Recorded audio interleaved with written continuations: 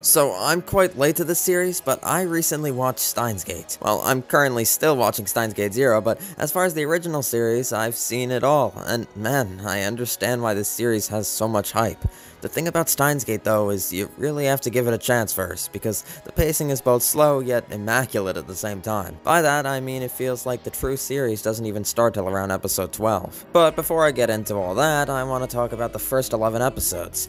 The show starts off in an incredibly confusing situation that I'm not even going to try to attempt to explain. Chances are if you're watching this, you've seen Steins Gate anyway, and if not, then go watch it now. Anyhow, after the first episode, things become a bit easier to understand, even though there is little to no explanation to some of the events from the first episode, and that's kind of the point. You're supposed to watch it and be hopelessly lost at first, and that is one of my favorite things in anime, when you're confused and you, the viewer, along with the characters, have to unravel the mysteries of their world. If you don't know, the basic premise is a group of people accidentally built a time machine that allows them to send messages to the past, but an organization is on their tails trying to create a time machine. Another thing I love a lot is the many great characters within their city who all also have mysteries of their own to uncover. It kinda reminds me of anime like Clannad, which one of the other main similarities from those two series is that they both originated from visual novels, and in some aspects they both have similar vibes, which I think is a good thing. Anyways, the first 11 episodes really just sprinkle in the important details for later while focusing on a more calm path with many unique character introductions. Speaking of unique, the main character of Steins Gate, Okabe, is a very unique main character, as he's built up the Chinibyo state of an evil mad scientist, which honestly just makes him a really enjoyable character to watch.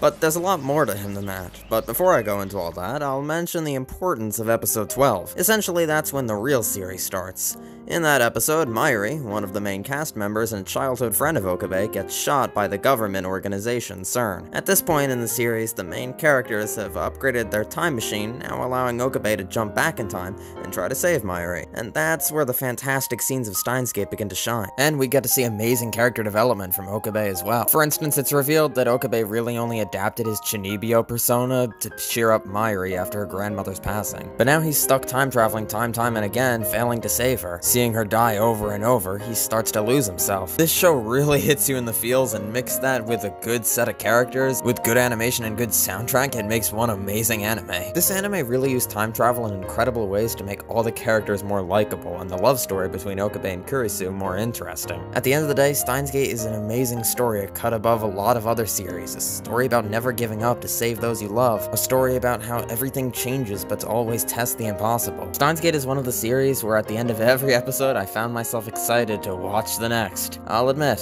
I almost dropped it at first, but in the end, I'm really glad I stuck with Steins Gate.